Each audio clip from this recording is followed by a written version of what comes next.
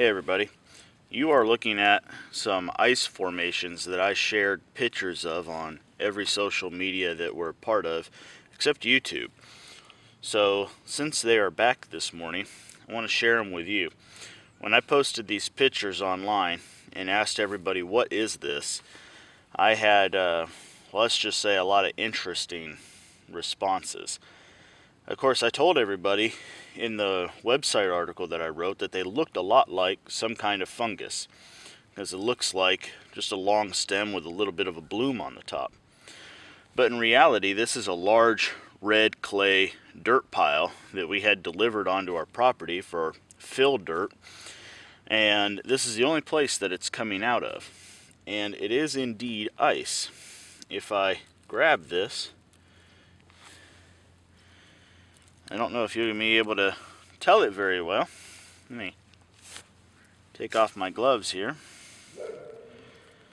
And I can assure you how cold that is. And I can assure you that it is slowly melting into water. So let me see if I can't warm it up here really quick. So in doing a lot of research, one of the advice that I was given was that this was a phenomenon known as needle ice, or ice needles. And I believe that was the correct, there's not even going to be enough water in there. You go. That's all it was, water and clay, now known as mud. Anyway, apparently the brief science behind it is just that the red clay and the way that the formation of the clay is, and then some science behind the warm air of the soil and the cold air causes the water to be drawn out. They call it a capillary action, and as it comes out and hits the cold air, it freezes and causes these little ice formations. And I've had a lot of people tell me that it's common where they come from. They were plenty more familiar with it. They didn't really know what to call it, but they were familiar with it. But to me, this is kind of like my wife living in Southern California and then moving to Colorado for school and experiencing snow, which I know she experienced snow before then, but I'm trying to make a point. And I just think it's one of those things that the first time you see it, you just have to marvel at nature and the interesting things that are done.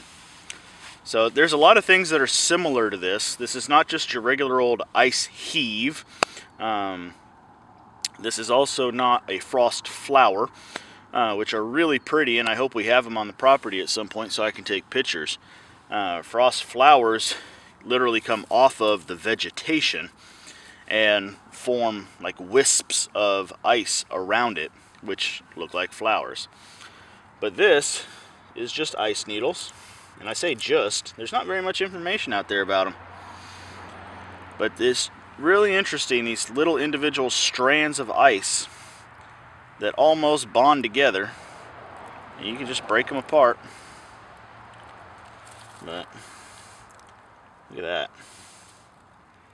How cool is that? Well, anyway, I came outside to shoot some permaculture videos, so let me get on with that. Thank you all for watching.